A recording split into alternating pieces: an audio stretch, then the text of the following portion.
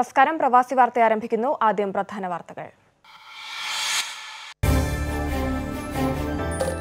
യുഎഇയിൽ വ്യാജ കോവിഡ് പരിശോധനാ സർട്ടിഫിക്കറ്റുകൾക്കെതിരെ മുന്നറിയിപ്പുമായി അധികൃതർ.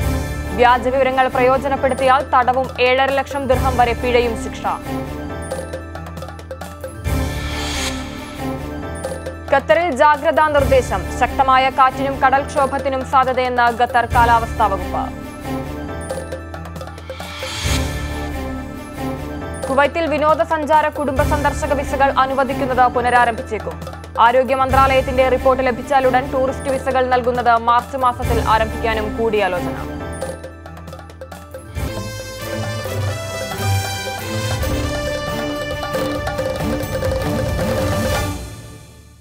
യുഎഇയിൽ വ്യാജ കോവിഡ് പരിശോധനാ സർട്ടിഫിക്കറ്റുകൾ നൽകുന്നതിനെതിരെ മുന്നറിയിപ്പ് നൽകി അധികൃതർ. വ്യാജ വിവരങ്ങൾ നൽകി PCR പരിശോധനാ ഫലം നൽകുകയോ പ്രയോജനപ്പെടുത്തുകയോ ചെയ്താൽ താൽക്കാലിക തടവും 7.5 ലക്ഷം ദിർഹം വരെ പിഴ ശിക്ഷയും ലഭിക്കും.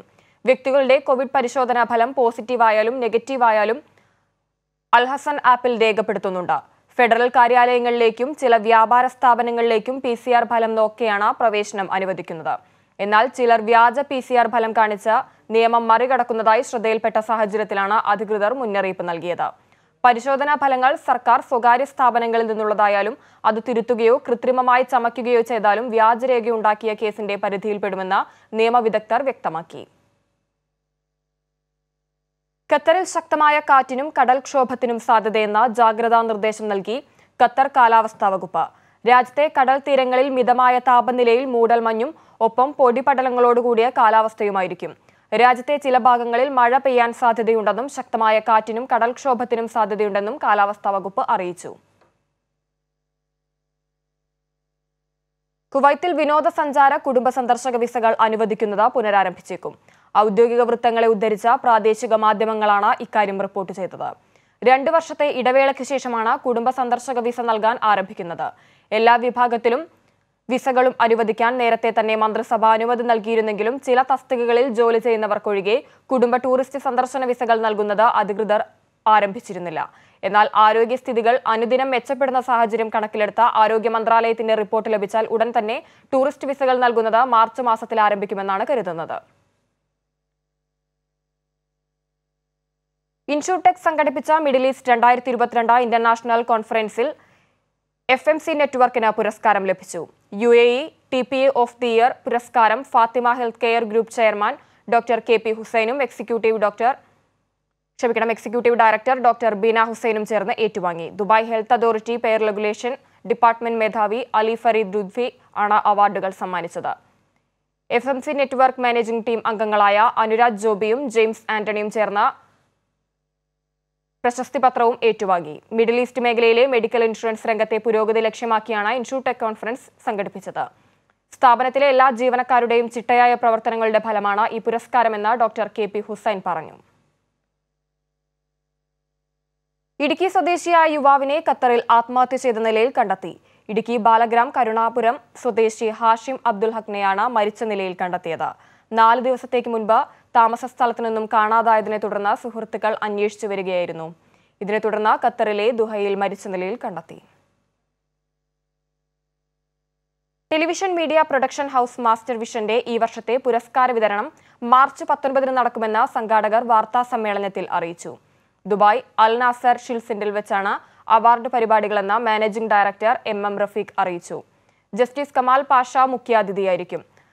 Sanjay Kumar ഗരുദ് IPS, മാധ്യമപ്രവർത്തകരായ Hashmi Taj Ibrahim, doctor Arun Kumar, PG Suresh Kumar, Pramod Raman, സ്മൃതി പരുത്തിക്കാട്, അപർണ സെൻ, അരുൺ സിംഗ്, അലി അൽ ഷൌഖ്, മസ്ഹർ ഫറൂഖി, നവാൽ അൽ റമാഹി തുടങ്ങിയവർക്ക് പുരസ്കാരങ്ങൾ വിതരണം ചെയ്യും. വാർത്താ സമ്മേളനത്തിൽ ഹരികുമാർ, ഫിറോസ് അബ്ദുള്ള, ബിനോയ് വർഗീസ്, അഷ്റഫ് താമരശ്ശേരി എന്നിവർ സംബന്ധിച്ചു. ഇന്നലെ രാത്രി മസ്കത്ത് റൂബിയിലെ വ്യാപാര സ്ഥാപനത്തിലുണ്ടായ തീപിടുത്തത്തിൽ 11 പേർക്ക് പരിക്കേറ്റതായി സിവിൽ ഡിഫൻസ് ആൻഡ് ആംബുലൻസ് അധികൃതർ അറിയിച്ചു. 2 പേരെ ആശുപത്രിയിലേക്ക് മാറ്റി. പരിക്കേറ്റവർക്ക് സംഭവസ്ഥലത്ത് വെച്ച് പ്രാഥമിക ചികിത്സ നൽകിയെന്നും അധികൃതർ അറിയിച്ചു. റൂബി നഗരത്തിലെ ദോഫാർ വ്യാപാര ബിൽഡിംഗിലാണ് തീപിടുത്തമുണ്ടായത്. തീ ആളിപ്പടർന്നതോടെ സമീപത്തെ കടകൾ അടപ്പിക്കുകയും ആളുകളെ ഒഴിപ്പിക്കുകയും ചെയ്തിരുന്നു. കേരള എക്സ്പെക്ട് ഫുട്ബോൾ അസോസിയേഷൻ കുവൈറ്റിന്റെ നേതൃത്വത്തിലുള്ള ജില്ലാതല മത്സരങ്ങളുടെ ലീഗ് മത്സരങ്ങൾ തുടരുന്നു. കഴിഞ്ഞ ദിവസം ബയാൻ യൂത്ത് ആൻഡ് സ്പോർട്സ് സ്റ്റേഡിയത്തിൽ നടന്ന മാസ്റ്റേഴ്സ് ലീഗിൽ തിരുവനന്തപുരം തൃശൂരിനെയും കണ്ണൂർ പാലക്കാടിനെയും പരാജയപ്പെടുത്തി. കോഴിക്കോടും കാസർഗോഡും തമ്മിൽ നടന്ന മത്സരവും എറണാകുളം മലപ്പുറം മത്സരവും സമനിലയിൽ പിരിഞ്ഞു.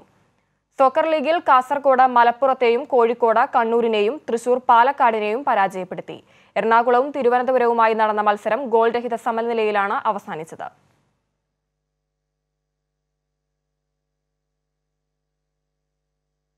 മലയാളി ഉടമസ്ഥതയിലുള്ള സ്റ്റാർട്ടപ്പ് കമ്പനിയുടെ ബാനർ ലോഞ്ചിംഗ് ബുർജ് ഖലീഫയിൽ നടന്നു. 7 capital institute of financial market സിസ്റ്റത്തിന്റെ ബാനർ ലോഞ്ചിംഗ് ആണ് ദുബായിൽ നടന്നത്. വെള്ളിയാഴ്ച രാത്രി 9:10 ലോകത്തിലെ ഏറ്റവും ഉയരം കൂടിയ കെട്ടിടമായ ബുർജ് ഖലീഫയിൽ 7 ക്യാപിറ്റലിന്റെ ബാനർ തെളിഞ്ഞത്. 7 ക്യാപിറ്റലിന്റെ ആദ്യത്തെ ക്യാമ്പസ് കൊച്ചിയിൽ ഉടൻ പ്രവർത്തനം ആരംഭിക്കുമെന്ന് 7 ക്യാപിറ്റൽ സിഇഒ മുഹമ്മദ് ഷഹീൻ പറഞ്ഞു. പല രാജ്യങ്ങളിൽ നിന്നായി ക്ഷണിക്കപ്പെട്ട 500ഓളം അതിഥികൾക്ക് പുറമെ ആയിരങ്ങളാണ് ബുർജ് ഖലീഫയിൽ 7 ക്യാപിറ്റൽസിന്റെ പുതിയ സംരംഭമായ 7 capital institute of financial market സിസ്റ്റത്തിന്റെ banner launching കാണാനെത്തിയത്. Beam media advertising കമ്പനിയാണ് 7 ക്യാപിറ്റൽസിന് വേണ്ടി ബുർജ് ഖലീഫയിൽ ബാനർ പ്രൊജക്ഷൻ സംഘടിപ്പിച്ചത്. ഇടവേള.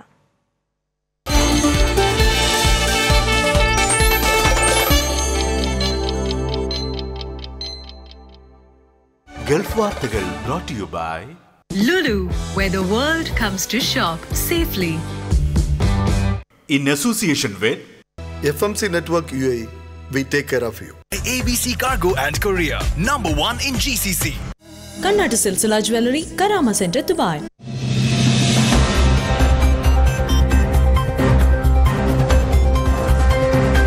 ഒരു ദിവസം നമ്മൾ അറിഞ്ഞിരിക്കേണ്ടതെല്ലാം ഇവിടെയുണ്ട്. മാന്യമായി പെരുമാറണമെന്ന് മുഖ്യമന്ത്രി പിണറായി വിജയൻ. സംസ്ഥാനത്തിന് ആശ്വാസകരമായ